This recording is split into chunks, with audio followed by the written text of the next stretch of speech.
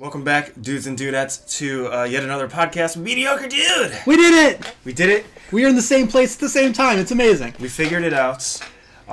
Wait a minute. Hold on. You know what I'm going to do for this podcast? Hold up. I'm going to light some candles.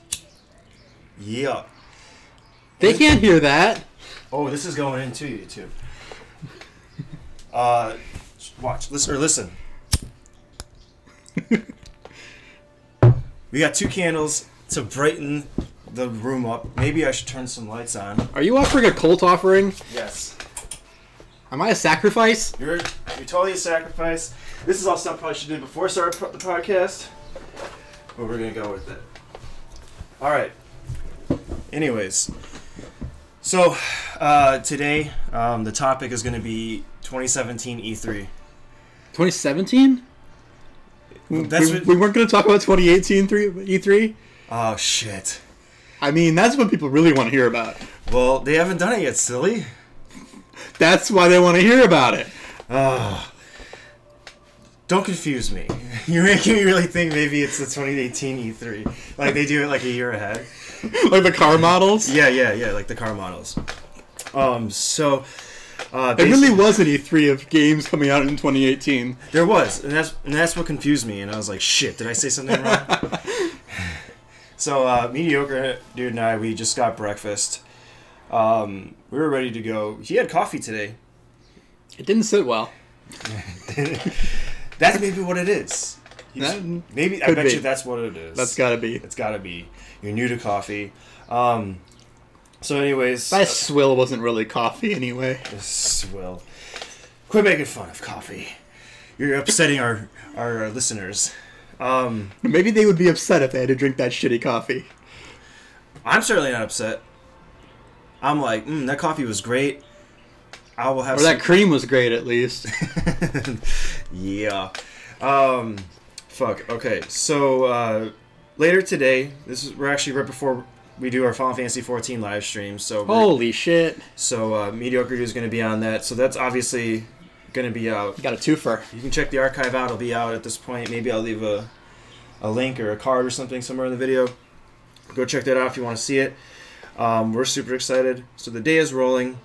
Now it's time for Mr. Podcast. Mr. Podcast. Just to kind of get an idea to start it out, I watched some archived live streams of the podcast. I watched the Sony PlayStation, Microsoft, Xbox, and then Nintendo, Ubisoft, Bethesda's conferences. So those are the only ones that I watched. Mediocre Dude? Now, for me, it's like E3 has always been like this holiday, and I feel like I should observe it. It's like a gamer orthodox holiday. You're not really sure though if you want to participate or not. You don't have the time. You think you should care, but maybe you don't always care. Right. Like in an example of that, I didn't watch all the actual streams live. Right. Well, there's a ridiculous amount of content at E3, really. If you wanted to take in the whole thing, like, the press conferences isn't even in the majority of the experience. Really, there's demos going on all day, every day, of every game you could imagine. And really, who has time to watch people play video games on the internet? I know, fuck that. So dumb. I think it's like a big video game convention. Probably one of the most popular. And I feel like really you have to be there. That would be the dream. That would be the ultimate experience. Where does E3 even take place? Do you know? Los Angeles this year. Los Angeles. Usually, I think. I don't know when the last time it moved, but yeah. E3 would be really fun to go to sometime. Now, yeah. Back to the live streaming thing. It's just like, I don't know. You got a busy life. Can't always catch the live streams when they happen. If you're a big fan of a certain game, maybe tune into that one, you know? Right. So my plan of attack was just to wait for all of it to be done and then just binge watch all of them. And I just literally spent, like, not all of them, but the major ones. Yeah. The ones I mentioned earlier. Just because it's like, well, I got to get into what's going on if we're going to be doing this podcast, for one. And two, it's also kind of my duty as somebody that really adores video games and has a YouTube channel about video games, so I figured it would be something completely necessary to do. So initial thoughts. I'm just gonna come out and say like the two. Welcome, Bird, to the podcast. What did you think about this year's E3, Bird? Yeah. Wait. Okay, we get it. Yeah, we get it. You don't calm down. All right.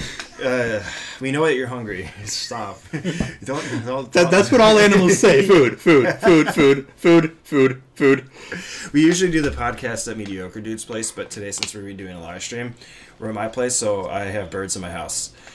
So they'll be making noise, but you enjoy it. You guys seem to enjoy the tropical atmosphere.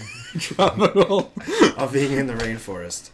I guess just to kick it off, my initial impressions with E3 is that there were some hits, some misses. There was some pretty bad conferences over, like Bethesda. I think if anybody saw it, it was kind of boring up until like, I would say till Evil Within 2. And then also... So you like Evil Within? I love Evil Within. It was actually the first LP we did on the channel with Shondo and me. Excellent. And KC actually live streamed it.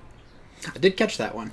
Yeah, so, and he live streamed that, and that's one of his favorite games of all time, it seems. So, like, I know he's stoked about it.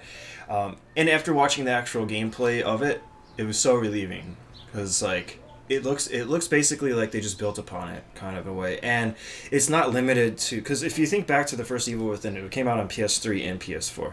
Right. Because of that, there's limitations. Yep. Such as, like, you can't make the game exceed the PS3 version too much, or else they won't be able to work multi-plat. Now you got this Evil Within 2 coming out just for the or just for the next gen. Yep. Or the quote-unquote current gen. You know what I mean. So the limitations... Does the audience know what you mean? Bar has been set. I think they do. The audio... What I'm getting at? Shh. I'm just fucking with you, man. Yeah, you're fucking with me. So yeah, I mean, it looks like the old game, basically in style, but updated graphics is my point, just to bring it back home. Another game that I'm really stoked about coming out is Shadow of the Colossus. Basically just a straight up remake. Yeah, that would be pretty amazing. That's a major step up for Blue Point Games. Blue Point Games has done a number of remasters, like the Metal Gear Solid 2 and 3 Peace Walker remaster, and I believe the God of War remasters. So all of those like updates from PS2, that was all Blue Point. And this is another update from a PS2 game, but being able to take on a full remaster, it's a big step up for them. I think that must be exciting for them as a studio. Yeah, absolutely. And Cactus and I actually did an LP on Shadow of the Colossus. We did the HD remaster version on PS3, and I heard a lot of people were actually upset about that it wasn't a full remake. So I think that they heard those cries and were just like, well, we're just going to fucking do it. And it's just great because it's a straight up remake, kind of like how Resident Evil remake was just rebuilt from the ground up, because you could tell that it was just rebuilt from the ground up, which is really cool. Definitely a game I'll be streaming. Yeah, it should be really cool, especially since we already know that a lot of our fan base, subscriber base, like Shadow of the Colossus, based off of our LP. We had a lot of people really enjoy that. So. Yeah, what games are you looking forward to? Like I was always looking forward to Star Wars Battlefront, and I'm hearing that that's coming along nicely. Has a lot of exciting features, like and the game and the campaign, like having a Star Wars campaign mode in a video game that isn't really even based on a movie. It's really exciting.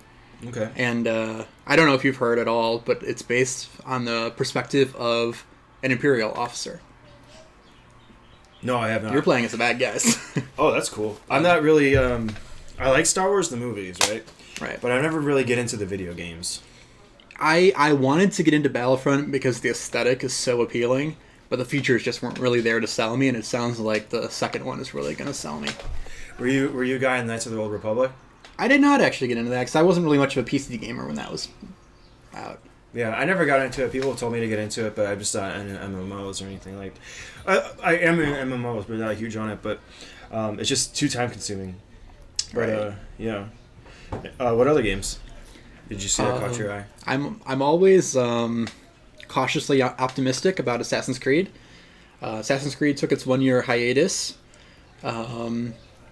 mostly releasing remasters and junk like that. Yeah, Assassin's Creed. I personally kind of over that series. To be 100%. I just always liked exploring the environments. So cool. it looks like they've made some improvements, but it's still more of the same in Assassin's Creed Origins. And I'm not sure that it's. Is that the one with the ships? No, it's in Egypt this year. Oh yeah, that's right. I did see some footage of Assassin's Creed that one. Yeah. And I don't know if Egypt is where I expected the origins of Assassin's Creed to be, in fact, but sure. Yeah. Who knows? Who knows why they chose Egypt? I feel like when I feel like when fans wanted to suggest new locations for Assassin's Creed, I always thought that Egypt was a little misguided. It was not really what Assassin's Creed was about. So I'm kind of interested to see what they do with it. Also, I always felt like Japan would make no sense at all. Japan? But, yeah. That'd be really fun, though. I think that'd be fun to see Assassin's Creed going to Japan. I guess they did China. And I think that, not in a real game, but in their Chronicles series. Yeah. They did, like, China and India. Which is basically 2D platformer. Right, it was a platformer. Yeah. And I guess that it can be important to show that this Assassins versus Templar is, like, worldwide. It's huge. It's, like, this major conspiracy that, like, underpins everything that the world has ever happened, or like all of world history, basically. So there's something kind of compelling about that, but there's something very European about like the first several games, and then Assassin's Creed 3 brought it to America. But even then, it had the influence of being Americans generally the people who left Europe. Yeah, yeah. Like due to migration. Yeah. So. Yeah, so it's nice that they put it throughout different parts of the world. Egypt just seems to be an untapped area so far. So that it could just actually be just all bullshit. It could just be like, what country haven't we done yet? And Egypt? That would be a great setting. It is pretty cool that the franchise has the ability to do that. They can just take any time period they want, any location they want, and just jam it. And fans have been receptive to a lot of that, so it's interesting. See, and I was actually one of the people that was super excited about, like, Assassin's Creed's future back like in Assassin's Creed 2 days. Yeah, the first few were very exciting. But then what happened was it has nothing to do with like the culture aspect of it or like the thematics. It's just more I just got bored of the gameplay.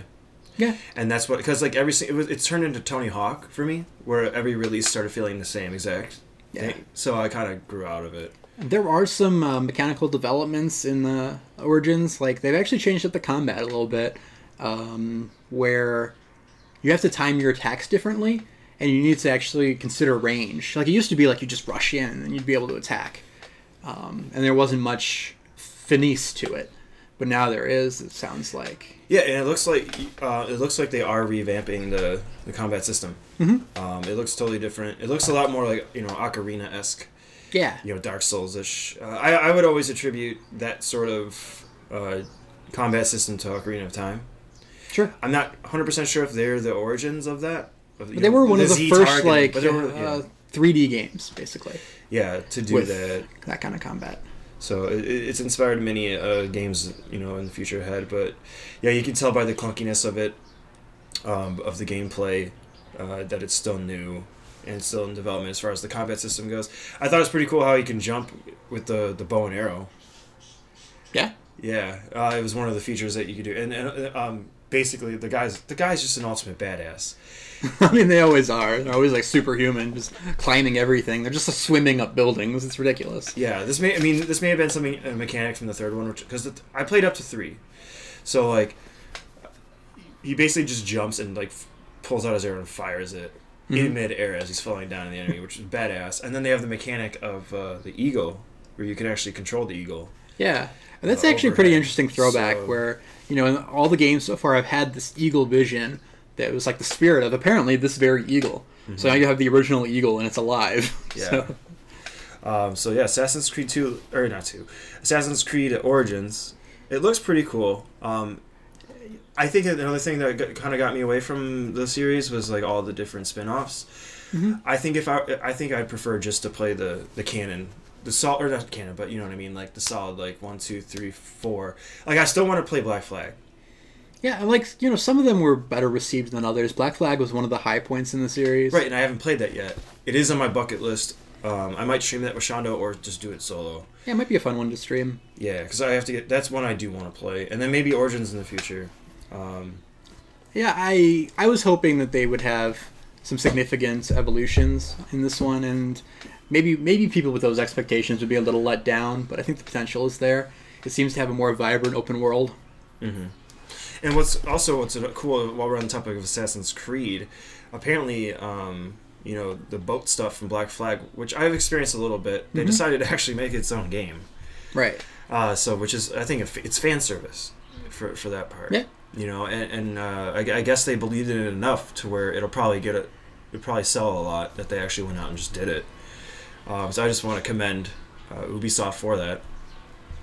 Yeah, I think as they develop their games, they see like which aspects are a hit with fans and just hone in on those. Mm-hmm. I mean, and we live in a time now with the internet, obviously, and developers. You could be damn sure developers are getting feedback. They're listening, and they're getting a sense of what's in demand and what's not, straight from the mouths of the buyers.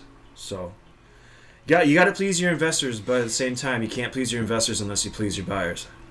That's true. So, another game Yes. that looks exciting for me is, which I've never really got into, Monster Hunter.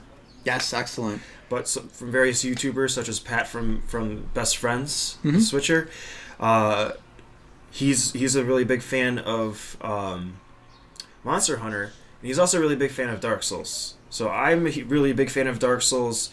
So if you know, Pat is into the Monster Hunter, he gets super excited. You know, that kind of gives me a signal like, hey, maybe I should look into this game. Maybe this would be a good point in the series for me to jump in. I think it very well could be. I mean, I don't really know too much about it. You hunt monsters. But you hunt monsters. It looks cool. The graphics are great. It's open world with this new one coming out.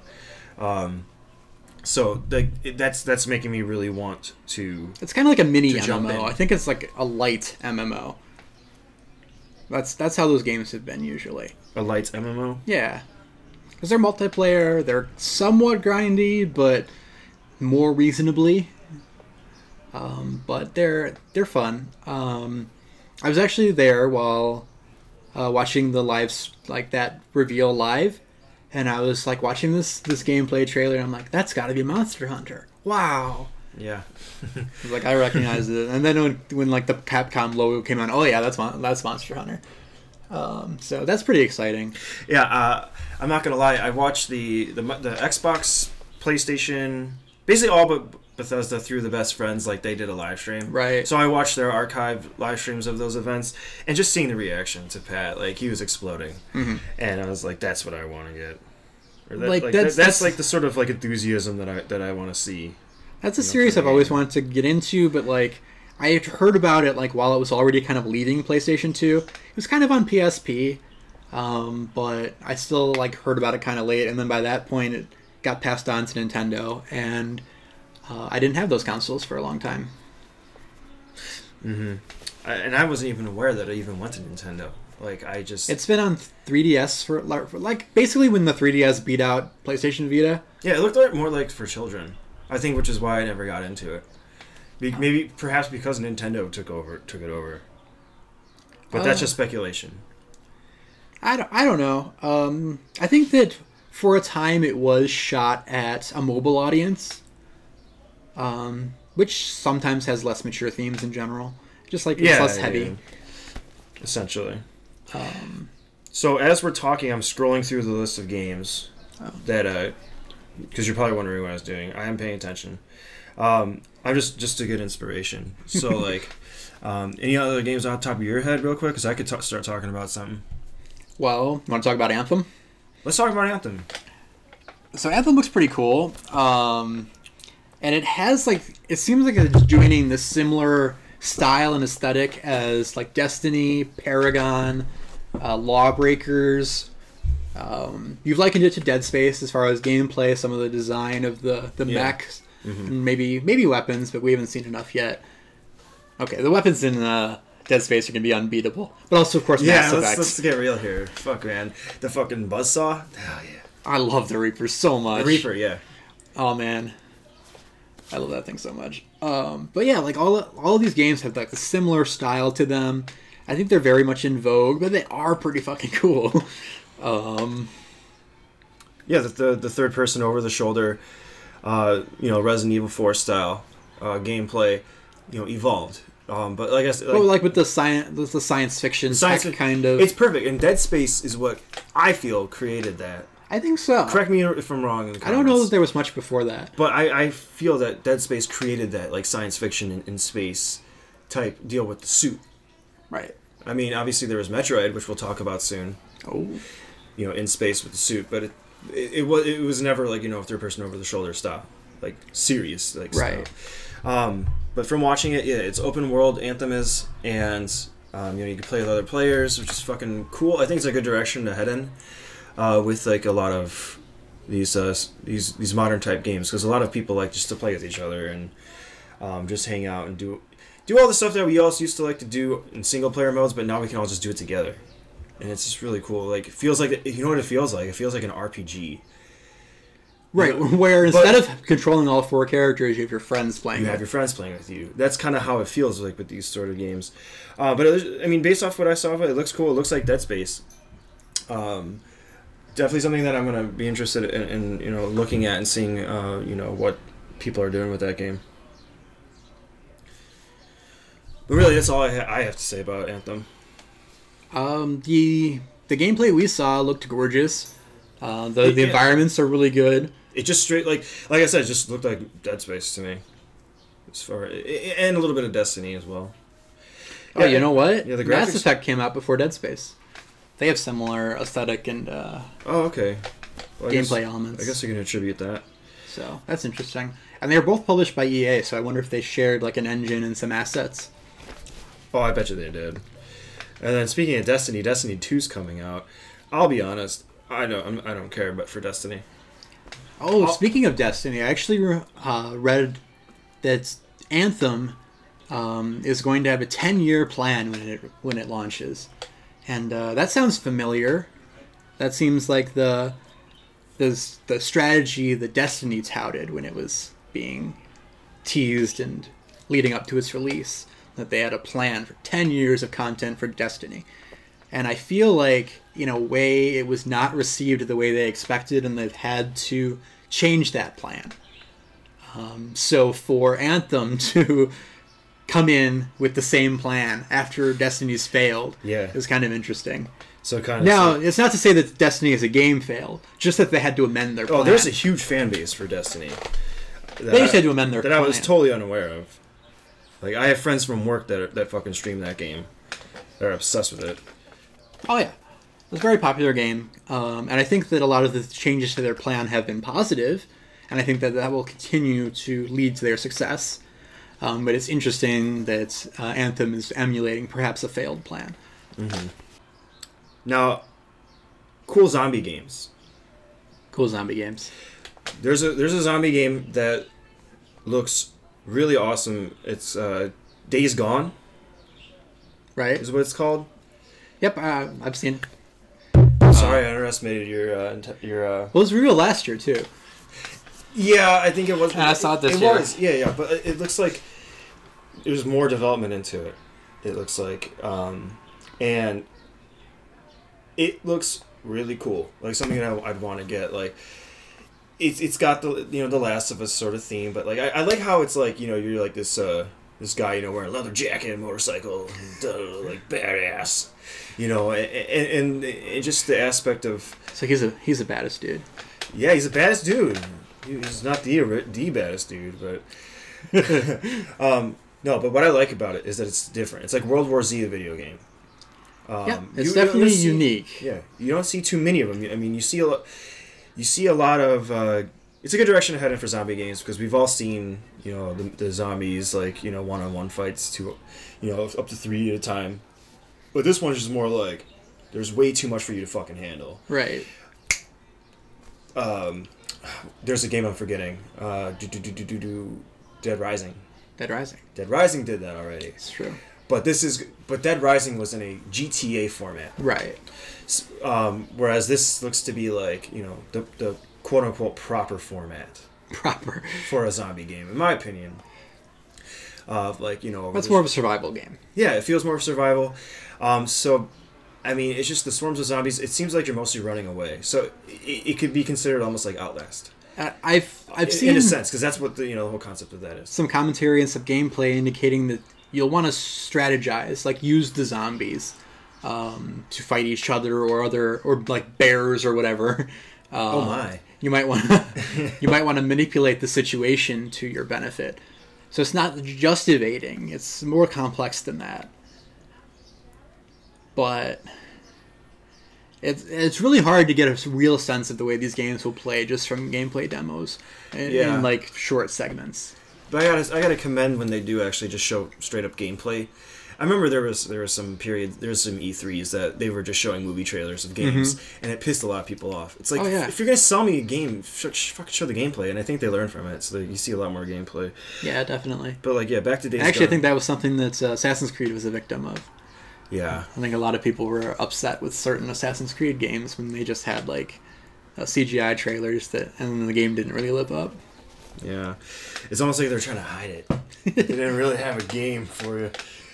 But with Days Gone, actually, at the same time, when you have these CGI trailers, you get a sense of the story. And I feel like when you're overloaded with these gameplay trailers, you can actually know a fair bit about the game and know nothing about the story. I think for some people that's okay, but for others it makes it very difficult to start a conversation about the game. Because the first question is, what's it about? And you're like, I honestly don't know. And that's the worst thing you can do, to start talking about something. Yeah. It's almost as if we didn't do any of our homework before coming to this podcast. What the fuck would we be talking about?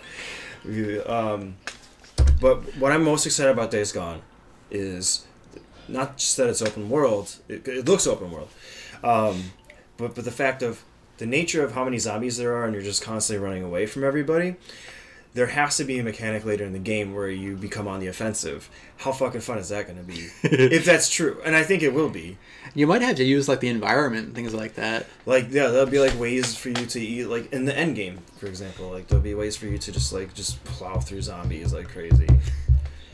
Now, I've actually seen, I've seen the two trailers, or the gameplay videos from the last two E3s, and I've actually never really been very impressed with this game.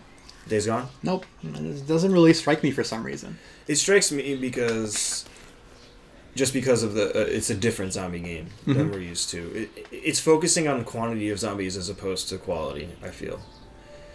And I'm sure that there's going to be other types of enemies, but that's just what I gotta say. Actually, I think because there were bears in this recent trailer, and I think that was more exciting than zombies for me. Oh, hell yeah. Fucking bears, man.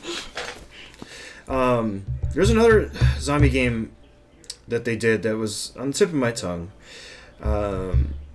It's like a sequel. A sequel. Oh shit! Ni no Kuni 2's got a. I didn't see the E3 on that, but Ni no Kuni has a sequel, Revenant Kingdom. I'll have to look into that later. I'm a fan of Ni no Kuni. Never beat it though, but it's a zombie game. What the hell is it? Maybe it'll come to me. Oh yeah, so the game is called State of Decay 2. I never played the first one, and I guess I heard that the first one also didn't get very well received, or there wasn't a lot of people playing it. So they actually they have a sequel that they revealed at E3. It looks pretty cool. It's like a multiplayer zombie type game as well. I think Days Gone is going to be a lot better, but I just gotta say that some of the enemies, like the big fat guys, look pretty cool. And it's pretty fucking gory. But other than that, there's not really much for me to say. I just wanted to actually just bring it up in the podcast. You're actually a pretty big fan of zombie games. Absolutely. Anything with zombies, you're sold. Anything, not necessarily sold right away, but I definitely pay attention to them. Yep. For sure. Now, a game I'm excited for, Cuphead. What now? Cuphead. Cuphead. It's the I didn't catch that one. It's It's going to be Xbox exclusive and for also Windows 10. It's like it's like a cartoon animation game. Like it's animated in the style of like, say, like cartoons from like, you know, Warner Brothers, like back in like Bugs Bunny days, like even before that, kind of like when cartoons were just starting to get into Technicolor. Neat. So like that's the style of the game. So it's pretty cool. It's actually been in development for a while. I believe the date is September 29th. I'll correct myself on screen here, but it's September 29th from what I remember, which means it's finally coming out because I remember this was at the E3 last time, and it just got, got a lot of people excited. So it's just kind of like one of those. Yeah, I don't know how I missed that one. It sounds cool. It's just I always like that aesthetic. Mm-hmm. I say aesthetic a lot. Yeah, it's just one of those games that are cool. So a lot of people know what I'm talking about. Cuphead, baby. That's something I'll be getting. I don't own an Xbox, but I do have Windows 10, PC, Steam, so you can expect me to play that on there. Now, one trailer I actually thought, or gameplay even, that I think had a good mix of gameplay and story elements was God of War. So you had a good sense of what the story was about, and you had a good sense of what the gameplay would be like. Good. And they collided very well. Mm-hmm. And I actually haven't played any God of War games. Oh my god! And get the fuck! And I'm interested in this. I just slapped him, by the way, and he didn't get hurt. Ow, my shin! I mean, he got hurt. He hurt himself slapping me. I got hurt. Do you want one? Yes. Sorry, guys. Water break. So, yeah, I'm pretty interested in this God of War, even though I haven't played any of them yet. What are you waiting for? God of War 4? Jeez. Apparently. No, I mean, I beat all the main God of War games, like the original when it first came out, the second one when it came out, and the third one. I think I waited a little bit for the price to go down to like $6. Right. For the third one to come out. And I'm like, yeah, I'm fucking buying this. And I played the shit out of that with Shondo. I actually tried beating it on the hardest difficulty, but I couldn't get past the Scorpion boss. And I played a little bit of like the PSP versions and stuff on console. And I started to realize that, you know, I'm getting burned out from these games because the first three are basically all identical. Mm-hmm. They're just improved upon. They're good. They're almost masterpieces in a sense to a lot of people. But I'm super like chubbing right now on number 4. Cool. Because it's taking it into a new direction, like the Last of Us style gameplay. It shares a lot of similar mechanics. The combat and taking on a new mythology. Yeah. And you have a partner, which is your kid. Yep. So it's just like Ellie. Oh, that's true. It's just like Ellie and Joel. So it's basically inspired by the same mechanic from Last of Us. I haven't got my hands on it yet, but I've just seen some gameplay. But it looks super awesome, man. Kratos has a beard. Yeah. Can't go. He's bald with a beard. So he's just. It's like more realistic. It's like God of War realistic version. It really makes you feel like you're in there, like you feel the intensity that's going on, and it's just really cool. Yeah, like the old ones, you were always doing like these absurd mythological feats, and this one's actually a little more grounded. There's actually some emotional elements to this, and there's some real concerns that his son might turn out like he does. Maybe he needs to, but maybe Kratos would rather he doesn't. Possibly. You can definitely see the relationship between the two. It's really nice. Like Kratos is like he understands that his son is a little timid to learn because he's a kid. But Kratos, like he does it. You can tell that like he's affectionate in a way of like, I understand, son, that you're a pussy, but I'm gonna slowly get you to become a badass. That's what my dad always said. Like your father. And even in the trailer, you see that he kills an enemy. He stabs a dude in the head. He does? Yeah. I don't remember. Yeah, it was pretty quick. But I got chills during that. Now this isn't the first E3 for it. They revealed it before. Right. But this time around, I got chills. Because the first time I was like, oh, this looks just like Last of Us. But then as time went on, I started to appreciate it. I'm like, okay, they're taking the series. we also have monkeys in the tropical forest here in the rainforest. But then I started to respect the fact that they're taking it into a different direction. We'll just say different. It gave the trailer gave me chills. And so was that sign? I think the coolest part about the trailer that gave me chills was the end of it. Basically like the huge fucking dragon thing. Right. Do you remember what I'm talking about? That thing was nuts. Could you imagine? And then that was the world serpent. The world serpent. And then his son at the end of it says, "I think he wants to help us." And it's like, yes, that's so awesome.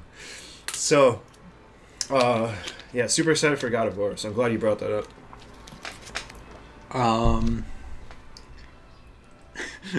Now we're probably just proving what big Sony fanboys we are. And the next one I want to talk about is another Sony game, the Spider-Man game. Okay, I saw that. Looks pretty good. Yeah, my brother was actually a big fan of the original Spider-Man games, and those were actually like early open world. So he probably got some chubs on this one. Yeah. Like these were kind of open world before open world, because these were on PlayStation 2. Like, I think the true open world games, as we know them, didn't start until the PlayStation 3 generation. Right. So, as we know them, because GTA 3 was on PS2. Though, oh, that's true. To be fair. That is true. And maybe that was the first open world, definitely. Yeah. Because that was a huge game. As we know it today. Yeah. No, you're right. And then, like, well, MMOs maybe even. Yeah. But, like, these very character-driven open world games, I believe, started mostly in PS3. But I know what you mean. Yeah. Nonetheless, that's where they really started to take, to catch fire. Nevertheless, it's interesting to see an upgrade on the Spider-Man gameplay. Web slinging along the city and saving people, and it has this very lighthearted tone. It's about saving citizens, and a lot of like superhero games, it seems like you're doing a lot of collateral damage, and they've actually made it like a mechanic in this game of avoiding collateral damage as much as possible. What do you mean by that? I don't really play too much superhero games. Sean does more of the or maybe even like movies. He plays Batman and stuff, and it's been a theme in movies as well. I know what collateral damage is, but like I'm trying to associate it with what you mean as far as the game goes in like the movies. Well, they've made a major point of it in the Avengers series as well as the Batman series, where when in the climax of the Avengers, there was so much destruction to the city, even though the Avengers ultimately won, that a later movie addresses that. Oh, I see what you mean. Like it just destroys the city. Yeah. In the process of saving it. And some shit still goes down, like that helicopter just like breaks up a bunch of buildings, and that's unfortunate. But Spider-Man is really trying to avoid that sort of thing in a way, and they're making it a gameplay mechanic out of it. It seems interesting. You're trying to stop more people from dying than need to, basically. And then also, can you destroy the city? I don't know that you could, but you're just speaking in the sense of like not killing citizens, right? I'm not really big. I probably won't end up playing the game because I'm just not. That's just not my thing. I've never been a superhero guy. Mm-hmm. I know Shondo might want to stream that. That would be cool. Cool. It's possible. He likes superhero. Do you stuff. suppose CJ might? CJ, what's his name? CJ will definitely. What was his name? CJ Spider-Man. Yeah, exactly. I think without a doubt he streams already on PS4, so I think without a doubt he's gonna fucking get on that shit. But it looks cool. It looks like a Spider-Man from like PS3, like the bad one. But like, it's so polished. They took it, and they improved upon it and polished the fuck out of it. That's what it looks like. It may even have an interesting story. Like they even had the actual web slinging mechanics, because if when you're going through the city, like you said, mm-hmm. And it's just like when I saw that, I was like, well, that completes the package. Because when I first saw the trailer, I was like, this looks a lot like very similar to Batman, in the sense of because I've seen some Batman Arkham City and stuff, and I'm like, well, this looks like they just reskinned it with Spider-Man kind of. But then I started to see the the actual web slinging section, I'm like, yep, that's the full package. This is officially a Spider-Man game. Yep. Like, perfect. There's a lot of clever interactions that you can do with the environment, and the game seems very fluid in combat.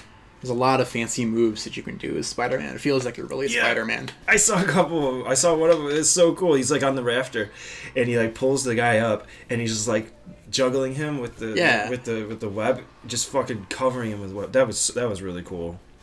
Yeah, I like that. And I imagine you could like use that to like swing enemies into each other, things like that. I think we actually saw that. Interesting. So. I don't remember much about it, but yeah. Like there was one part where like he like fucking words. Yeah, fucking words. We're doing a podcast. Who needs words though? He like grabbed like the rafter or something with his web and like just swung it at somebody and just like whacked him. It's like nice. That was not hard to say.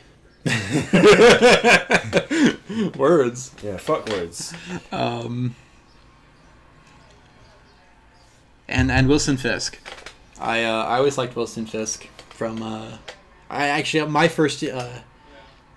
first time seeing the character, having not read the comics really, was the Daredevil series, and he was really cool in that. I like the actor, everything.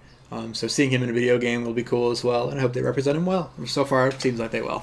Cool. I don't know who Wilson Fisk is. He was the big crime boss. He was in the gameplay trailer. Okay. Perfect. Now Metroid Prime 4. Okay. Is a That's the fourth game in the Metroid Prime series. It's the fourth. Yeah. Thanks for filling in for me there. So I love the Metroid series. I haven't beat the SNES version, but I've gotten far in it. I love it. I stopped playing it because it was too hard to figure out where to go next. And it was during a time in my life where I refused to do strategy guides. Now I'll fucking look that shit up just because I want to get the full experience. But I stopped playing because I couldn't figure out where to go. And I'm like, oh, screw it, I'll just stop playing. Right. But more to the point, where this is leading up to anyways, I love the Metroid Prime series. A lot of people are controversial about it. I was hoping they would make another one. The fact that they're making another one is fucking amazing because we have Nintendo Switch as our current donation goal right now. And the fact that I see the games for Nintendo Switch coming out that I truly am excited about, it makes me even more excited to get the Nintendo Switch. Yeah, and they've got entries to basically every series they've ever had coming. It's fucking awesome. But I have the first Metroid Prime, the second, and I have the third one. All three of them. I beat all three of them. The third one, I beat it on the regular Wii in college, so I don't have very much memories on it. But the first two... Lack of memories, college. I see the relationship. Yeah, so I do remember beating it, though. I have to replay that one. I'm going to replay that on stream. So I am going to be getting around to the Metroid Prime series. But Metroid Prime 4 is coming out, so obviously I'll probably just do that one instead.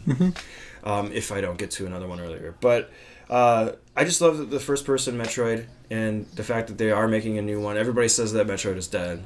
And it's not, especially after Other M, which I own that too on the Wii. And I don't like it. It's okay. I don't think Nintendo's ever going to let a franchise like that die. See, but what's funny is that, Nintendo went back to Other M because they wanted to appeal to the old school audience for the Metroids. But I'm more of a fan of the Prime series. Okay. I'll just say it. I'm one of those guys. There's two camps. There's the guys that love the SNES version better, and then there's the guys that love the Prime series better, and girls. I am in the Prime camp. I prefer Prime over the old school, although I do like the old school style. Sure. But I played Other M, and that game was just a flop. I mean, and I think a lot of people agree, even those in the old school camp as well.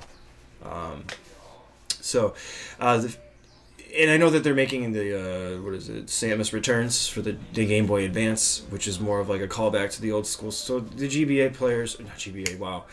You're stuck in the past. I'm stuck in the past because the last Nintendo handheld I have is GBA. The 3DS people out there, you guys are getting that. But wait, is it 3DS or is it Switch? I think it's for the 3DS. They were advertising it, and they were actually showing the 3DS. That's actually interesting because the Actually, Switch being portable itself. I'm going to say that it is the 3DS. I don't know if they're going to do cross-platform. Right. Like you could just get it on the Nintendo Store or not, but they were in the E3 conference. They were definitely advertising it with like the overlay of the 3DS. Okay. No, that's interesting. Just because the Nintendo Switch is virtually portable as well, so I was wondering what kind of implications that would have for the 3DS. It's true. It's true. You're right. No, you're fucking right. It'll probably. I'm sure it'll come on in the Nintendo Store for download. Yeah, maybe. And or then, either that, or they just want to push more 3DS sales. Right, but I would also expect maybe not a new portable for at least a long time because of the Switch. Like because they might just focus on making a cheaper Switch. I think that's partly what they're doing with the Switch is they're making it. They're experimenting to see if they can just get away with doing a hybrid. Mm-hmm. And that just I don't think they're going to. And that's just the future, dude. I was not hyped for the Wii U. I was like, yeah, the Wii U looks pretty good, but I'm not going to spend money on it. Right. The Switch is like, holy fuck. I think they really perfected that concept. Yeah, and a lot of people saying that the Switch is just the Wii U 2, Part 2. Yeah, a lot of ways it is. Or the revamped, the revised version of it. And maybe the fact is they just sold it better. Like, they didn't do a good job of explaining the Wii U. It was terrible marketing. Yeah, I agree. It was just... a lot of people thought that the Wii U was the... We talked in this past podcast, so we'll wrap this up real quick. People thought that the Wii U was basically just like a new controller for the Wii. Mm-hmm. So anyways, we talked that our previous podcast, so moving forward. But yeah, Nintendo games, also Mario Odyssey is coming out. Yep. That's always looked interesting. I love Mario games, and I'm going to be streaming some Mario 64 in the future, the Super Nintendo version. So I mean, I've always been a big fan. So with the Switch coming up through you guys with your donations, thank you so much. By the way, we'll be able to play these games for you guys that I get super excited about. Yeah, that should be exciting. And now I actually wanted to say that this Nintendo press conference is probably pretty important for Nintendo. Yeah. Now, of course, the Switch is doing well. It has this killer app. It's a killer console in itself. But I think that to keep that momentum going, it really needed a strong showing at E3, and it had it. It definitely hit it. Whereas Bethesda kind of fell flat, Nintendo is the contrast of that, and definitely hit a home run. I agree. And I think in a lot of ways, Nintendo could have bolstered its library by dipping into the Wii U well. I think they just killed it off, man. They could have ported games from the Wii U to the Switch, and they probably sell fine. They probably sell Switches even. Well, they're doing that with Mario Kart 8. Right. But other games. That's already out. Oh, okay, gotcha. They could have done that with, like, there's a Zelda one. I don't even remember which one it is. The one before Breath of the Wild is Wii U, isn't it? Skyward Sword. Really? There hasn't been one since? They've had like 3DS stuff, I believe. Really? No, they had A Link Between Worlds on the 3DS. Oh. Which was basically like a spiritual successor to Link to the Past for Super Nintendo. Right. But you know what? Maybe they're right. Maybe even if these do come out, they can kind of release them relatively quietly. Yeah. They don't need a big E3 to do about it.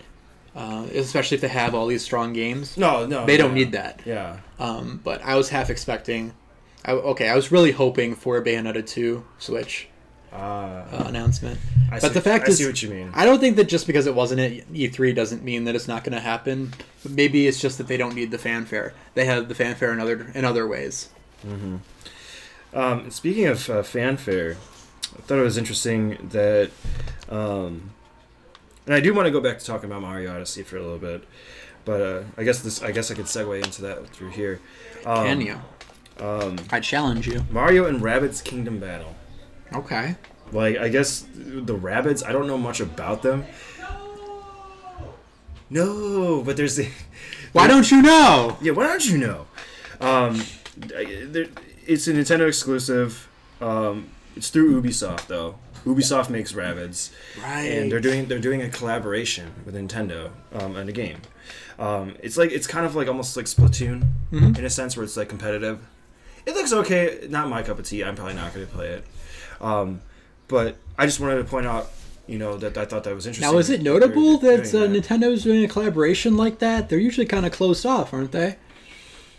Usually they're kind of closed off. Good point. If anything, Super Smash Brothers is collaborative, but it's more like if they're gonna have other franchises, they're coming to them. Right. Even Capcom was in there, and Konami, because you got Snake from Metal Gear You got Solid, Snake, you got Bayonetta now, Street Fighter guy Ryu. Yeah. So but a lot of times these are like those companies coming to Nintendo. It was kind of like Nintendo getting their feet wet. Maybe. I think Smash Brothers is important to the Nintendo ecosystem as well. I think that's a way to keep characters relevant even while they don't have current games. It's like a flagship game. Right. That can't go wrong. But even if Metroid has some weak releases, I think the franchise is still relevant as long as Samus is in Super Smash Brothers. That's all it takes. I see what you're saying. It keeps them alive. Yeah. Essentially. So yeah, they're doing collabs. They also collab with Sega. They do a lot of collabs with Sega, actually, like Sonic. Yeah, that's true. So, like the Olympics game, like Nintendo and Sega Olympics, or Sonic Olympics, or whatever it was. But it's cool. Like, we're starting to see the dawn of like a new Nintendo, I think. Yeah. Nintendo's just fucking rocking, man. Right now, they did what they needed to do. They were definitely a situation where it's like bad things could happen if they didn't start listening to what we're saying as the public. Oh yeah, I guess a couple years ago people were saying it's time for Nintendo to get out of the console business. Yeah, they're fucking just straight up saying like they're going the way of Sega. And I think they heard those responses, and also at the same time, like all the no disrespect, but all the old Japanese men over there in in Nintendo operate in a old school sort of business, which I think I even talked about that in a previous podcast. Anyways, segue into I want to talk about Mario Odyssey just a little bit. Nice segue, bro. Yo, Mario Odyssey looks really cool. There's a lot of positives to it.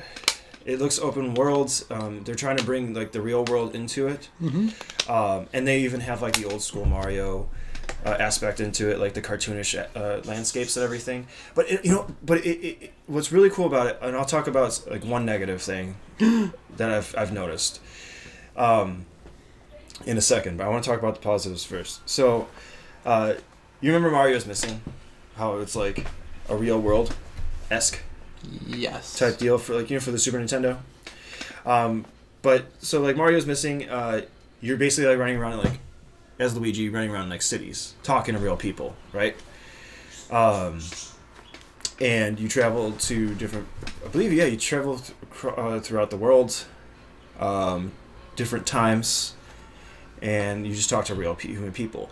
And I think that's where the inspiration came from with Mario Odyssey. Because if you look at it, you're running around talking to people. Right. I'll talk about the negative right now, since I'm on the subject. It might, hopefully, it doesn't go the way that Sonic did. Because if you look at it, like let's say Sonic 06. Oh, okay. You're running around in a town that looks like resemblance of Venice, Italy, and there's just a bunch of human NPCs. Does it necessarily fit? Yes, Mario is a human. But, sort of. But all these people look like they're just different types of humans. Like Mario's, like a little person, right, so to speak. So it's like, hopefully this doesn't go the way that Sonic did, where it's like a weird generic feel to it. That's not Mario. You see, that's the one negative. That's definitely a risk. That's the one negative I noticed. It's like, ooh, this looks a lot. This reminds me a lot like Sonic 06.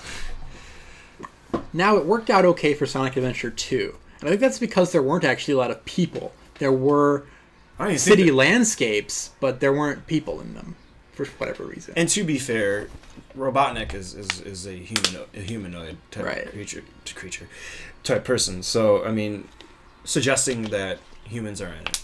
Right. So, but I don't know. That's just the one thing I think they were in like cutscenes, but you weren't really interacting with them and hanging out with them. They weren't in your way. Yeah, but on the flip side, it looks really cool that you're in a city landscape, and it just brings that real worldness to it. Kind of like a feature of Mario that I felt has been missing for a while. That's very resemblant of the movie from like the 90s, like how the movie starts in the city and stuff. Like, because he really is just a plumber. Yeah. And is he actually going to do some plumbing this time? Exactly. A plumber needs to be in arguably a city, right? In order to make a living. Think about it. You know, that's where you have the most amount of plumbing going on, is a fucking city. So it makes perfect sense. Like, maybe the Koopas just take really big shits. Yeah. You don't know. And the city name, I believe, is New Donk City. I'm not joking. And New Donk. And who's the girl that Donkey Kong tries to save? Penelope or like Paulina? I think it's Paulina. Paulina is the mayor of the city. Of course. So it makes sense now what the city is. It's called New Donk City. Yep. The mayor is Paulina. So basically what they're trying to say is that this is Donkey Kong, the city from Donkey Kong. I wonder if we'll have some because the original Donkey Kongs. Yeah, who knows? So it all ties in together in the Mario theme where it makes sense why it's a city. Mm-hmm. So I thought that was really cool. It's got the new mechanic where you can throw your hat and transform into things. You basically throw your hat on something and you take control of it.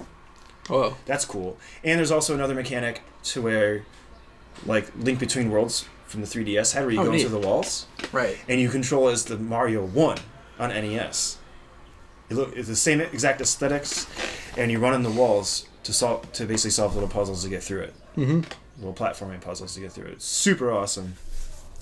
And going back to Mario's Missing, I think the whole game is going to be taking place in our real world, because there's also a desert stage, which the first reveal of it was, oh, it's a desert stage. But now the second reveal shows that it's probably actually like Mexico. Right. You know, because they're really celebrating culture in that. So, like, Mario can even don a poncho and a sombrero. So, which is really cool. What kind of effects would that sombrero have? It's very cool. And I actually, and just to touch on it lately, I don't want to go deep into it. There are a lot of people saying that Mario is racist now. Why? It's stupid. Look it up. I'm not going to talk too much about it because stereotype. Of course. That's essentially what it is. But if you actually do some research on it, you find a lot of people complaining about it online. But I want to talk about it, just say that it's celebrating culture. Mm-hmm. I think so. I mean, there's a game called Odyssey. He's on a quest. Yeah. He's traveling the world. I think it's great. I think it's a good direction for Mario to take in. They're showing only Mexico or Mexican ties, like, to the real world right now, mm-hmm. because there could definitely be others. There's going to be others, and I think that's the theme. I think they're trying to hint to us right now, just with the E3, is that you got the real world city, which resembles New York. I feel. Mm-hmm. New Donk, New York. Come on. Right, New Donk City. Yeah. And then Mexico, which represent the desert area, which basically represents Mexico. So I'm excited to see other places. I'm sure there'll be lots. So mm-hmm. And that's where I tie in my point to Mario's Missing, because that's what that game's all about, basically, like traveling and stuff. So other than that, that's really all I got to say about Mario Odyssey. It looks really awesome. I'm excited to play it. Yeah, Mario's always strong. You're never wrong with Mario. His hat has eyes now. His hat has eyes. Yes. So you can just like pull his hat over his face and still go through there. But the downside to Mario having eyes now is that if you play the game for too long, you have to go see the optometrist. And Mario has an optometrist for his hat now. Okay. And he's got to get eye checks because he actually wears contacts. Right. So because of that, it's kind of a burden on Mario's adventure. I mean, like his hat could wear glasses, and then he could wear glasses. But wearing glasses and being a gymnast is just fucking. It's just it's a disaster. He's throwing the hat around. Yeah. The glasses are gonna fall off. Oh yeah, and Bowser looks like a pimp in this one. Is he a pimp? He's like dressed up all in white, like a cane and a fucking top hat. It's fucking cool. Another Nintendo game I'm excited about, obviously, the Breath of the Wild. Boom. Haven't played it yet. Plan on getting that and streaming that as soon as I get the Switch. Yep. Now, why I bring it up, because there's going to be DLC Pack 2 coming out for it, which I believe is story. That bird is all about the Breath of the Wild. Yeah. Story. Yeah, the bird is like, fuck Skyward Sword. That bird sucked anyway in that game. But there's a DLC pack coming out with like they're saying it's story based, where you can control like Zora, Goron, Oh, neat. Amongst other things, even a Gerudo thief. So it looks like you're controlling him. I'm not gonna say it is, but that looks pretty cool. So I just want to bring that up really quick that they did that. So it's cool how they're doing DLC and supporting that.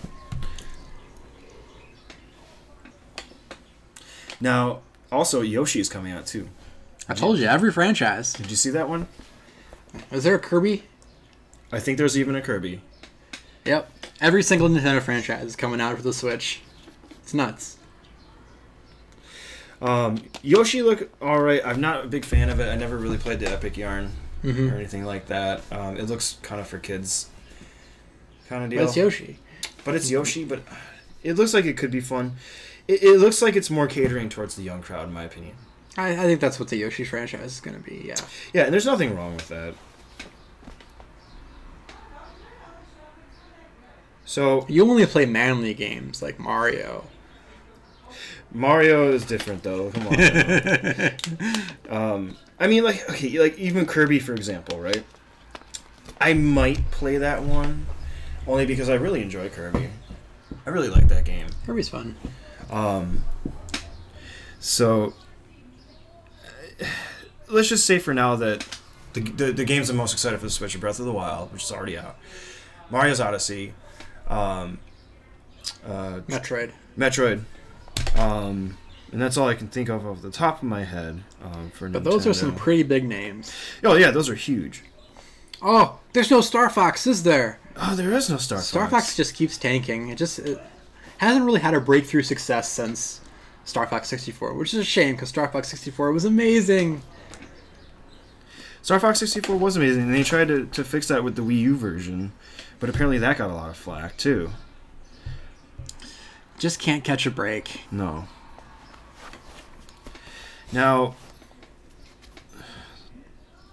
what are so anything else in Nintendo? I can't. I'm trying to look for it right now. I need Bayonetta 2, man. I need it. What about the name of the actual Xbox? The new Xbox coming out, Xbox One X. Yeah. We haven't really talked much Xbox, have we? There's probably a reason for it. Let's try our best at talking Xbox. It's called the X. Everybody's calling it the Xbox. Really? Because the Xbox X. Yeah. What do you think about that name? How do you feel about naming it that? I mean, they had the Xbox One S for their like slim model, so it's kind of in keeping with that, where it has another letter, but it actually makes the other one just look dumb too. It's just like so many X's or so many letters. You're just like you're combining. It's like letter, box, letter. I know. It's like what does that format even mean? Yeah, but people are gonna have a field day with that though. Well, like they didn't have a field day with Xbone. Yeah, well, people like right. It's human nature to identify things like immediately, right? Like in a way that they can associate with them. And like it's like very tribal. Does Microsoft know how to count? They started with the Xbox, and then they had the Xbox 360. Yeah. And then they had the Xbox One. It's like, what are you doing? Speaking of that, the one awesome thing about the Xbox conference was that it has backwards compatibility. I've always felt backwards compatibility was overrated. However, I am annoyed by like any PlayStation 3 game now. So I'm like, I should play like Red Dead Redemption or something. It's like, yeah, but then I have to use my PlayStation 3. So I get it, but at the same time, backwards compatibility is not going to sell me on a platform. So you're in the camp of people where it's not going to matter, because I know that people have been talking about how like it's not necessarily a saving grace. Yeah, it's not going to sell me a system, but at the same time, I kind of get it. Like I don't know that I will ever play a PlayStation 3 game again, because if it has a PlayStation 4 version, I'll just get that. So I am struggling here to talk about Xbox. I'm trying to find. I know. Now you saw the press conference. I saw the press conference. It was the first one I watched. Okay. I can't tell you about specific, like I guess there's one sort of game like coming that's for an exclusive for Xbox that looks pretty good. The graphics aren't 100% awesome, but it's the one where it's like an open world survival type game, kind of like Ark, but it's like with guns and stuff. Okay. It's like a survival. Like you're like in the apocalypse, scavenging. It's like Last of Us, but I don't think there's zombies. It was more so just like you're in the apocalypse of like our world, and everybody's scouring and scavenging for resources. It's like a multiplayer shooter type experience. That looks really cool, and that was an Xbox exclusive. I know there was a lot of exclusives on there. I'm just struggling figuring out the games, but now how much time did they spend on the specs of the X? Specs of the X? Specs of the X. Not much from what I remember. All I remember is that they called it Xbox console exclusive. Or new console exclusive. Kind of like trying to selling that they're coming out with the Xbox X. But I can't answer your question a whole lot.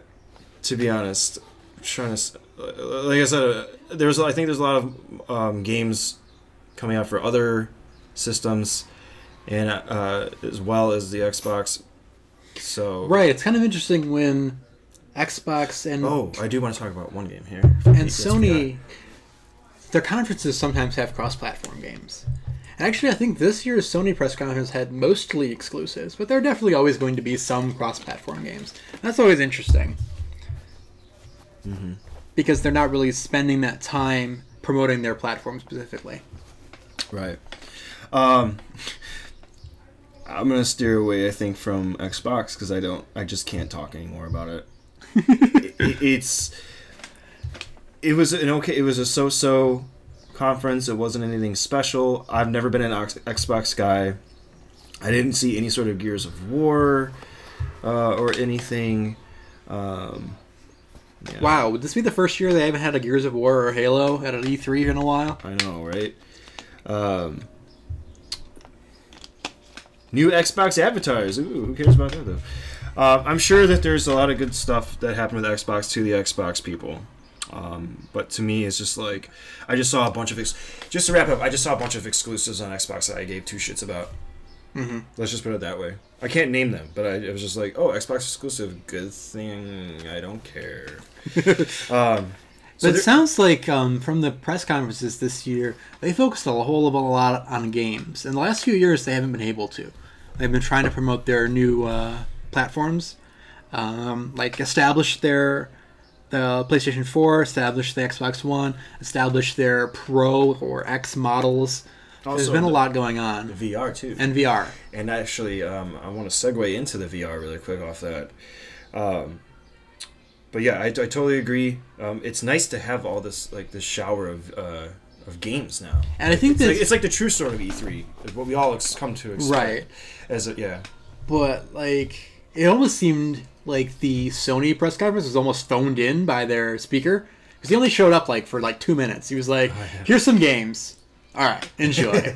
And then he comes back 45 minutes later. All right, here's some more games. But it was the most successful. But it's true. It was the most successful conference. He had to do fucking jack shit.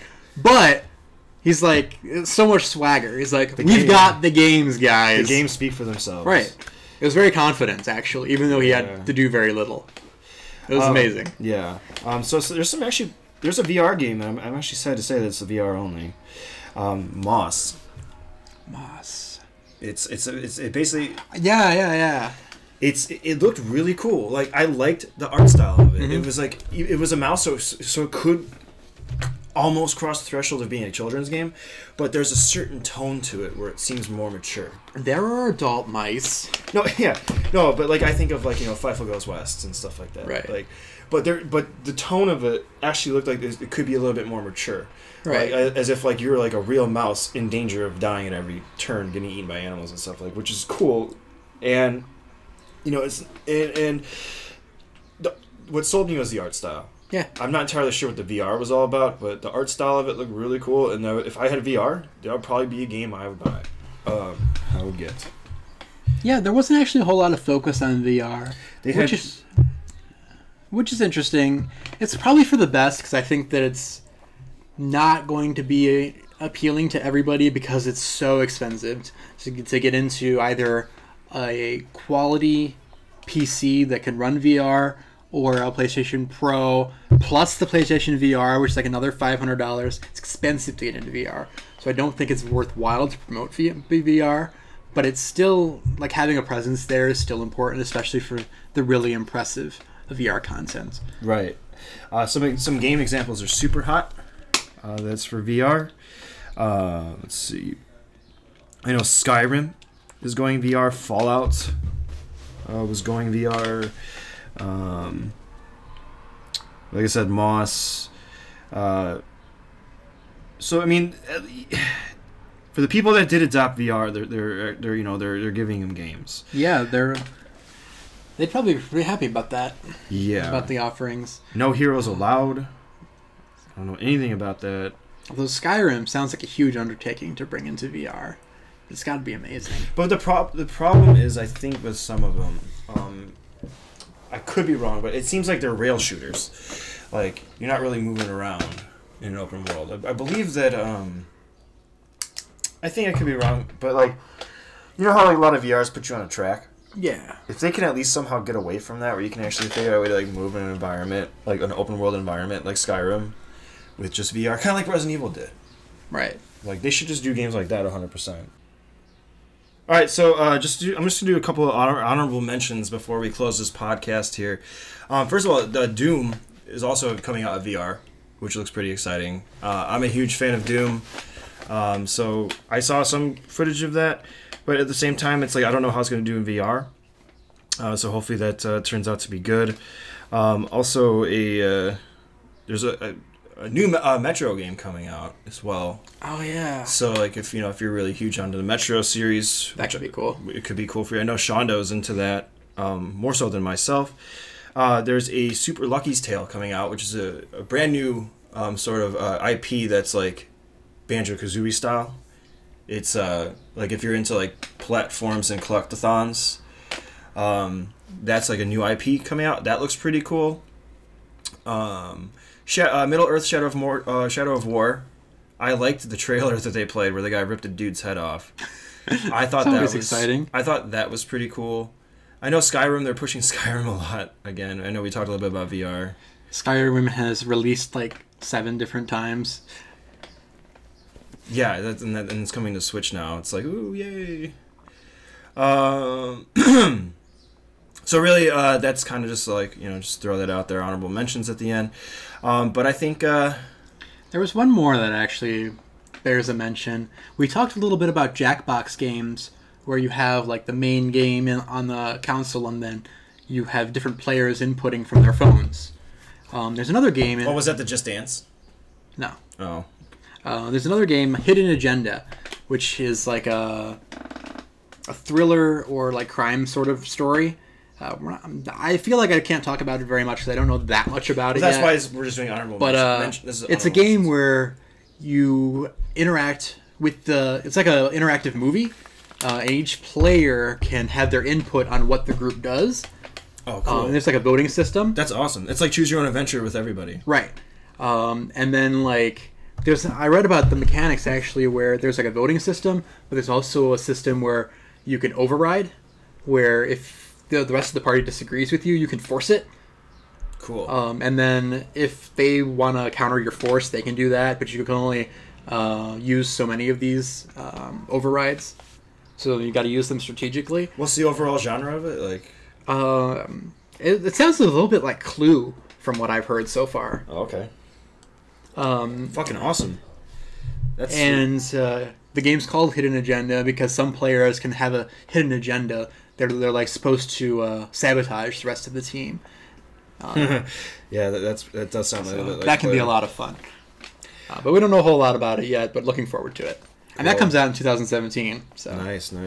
Some other honorable mentions I have: Crash Bandicoot. That'll be playing on the channel. Not much to talk about it. It's just a remastered. Dragon Ball Z is coming out with a proper fighter, a proper 2D fighter. Oh, wow. So that if you're a huge Dragon Ball Z fan, I'm not, but I respect the series. I think it's right for you, especially if you're a fighter fan. I know there's a lot of fighter fans out there excited for that. Minecraft 4K. Apparently they're revamping the fucking graphical style of it. They're keeping it blocky, but they're just updating the textures, which is controversial. It looks pretty garbage. But we talked about Origins. It started at like 4 pixels. How's it going to get to 4K? Yeah. According to this list, Kingdom Hearts 3 was brought up in the E3 this year. I guess that's a game. Yeah. It's a beloved series. I mean, they fucking just like spread it out so far. It's all fragmented now, in my opinion.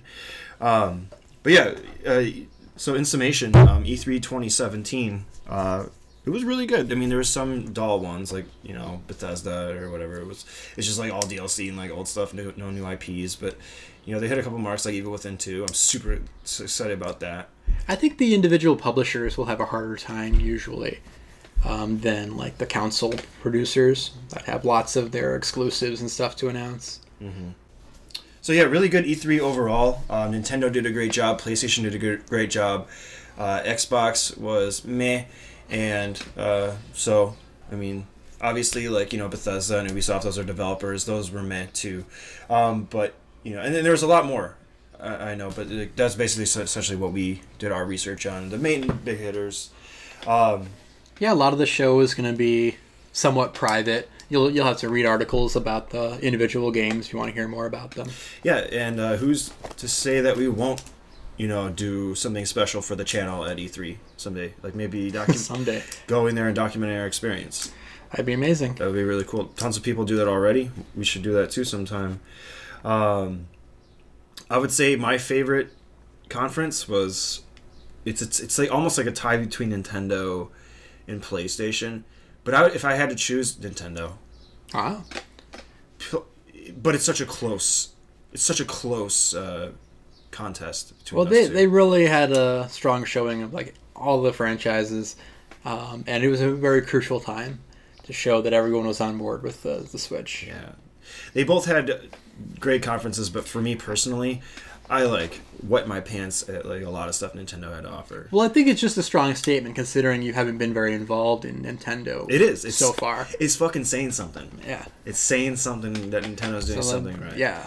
They're bringing us back. Yeah. So, anything else that you want to input here before we end this podcast? No, I think that's about it. All right. Well, as always, guys, thank you so much. Thanks for joining us. This was Mediocre Dude, and I'm Sjotyme.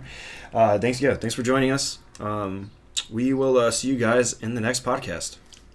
Which maybe won't take a month this time, maybe. Oh, yeah, any words of wisdom? I like to do that with you. No words of wisdom. I have no wisdom.